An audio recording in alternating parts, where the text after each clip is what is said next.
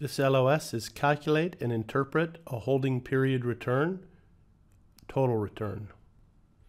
Okay, for an investment that makes one cash payment at the end of the holding period, the holding period return is the ending price minus the beginning price plus any cash flows that we receive, for example, like a dividend, okay, divided by the beginning price.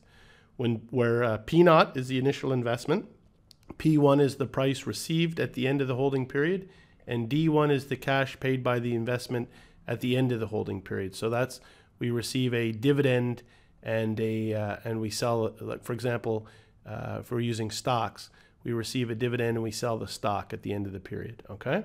So this is important because if we flash forward to portfolio risk and return, part 1, you can see that we also have to calculate and interpret major return measures and describe their appropriate uses, okay?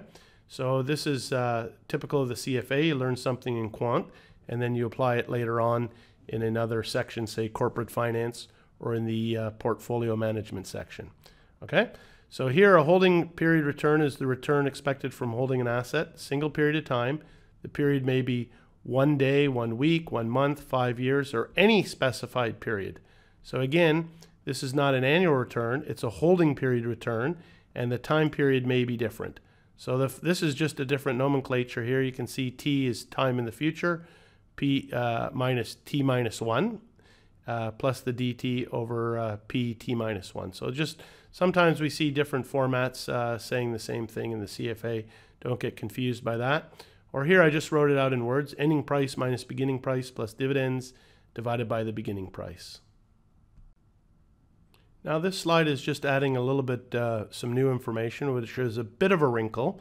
If we're given, for example, 3 annual returns, so we have a return for year 1, year 2, year 3, and we want to calculate what the holding period return is, given 3 returns, then what we're going to do is we're going to compound the 3 annual returns. So how do we do that? It's 1 plus the return 1 times 1 plus the return 2 times 1 plus the return 3 minus 1. So most holding period returns are reported as daily, monthly, or annual returns. So here's just a quick example to illustrate that what is the 3-year holding period return if the annual returns are 7%, 9%, and minus 5%. So as we said, we compound the returns.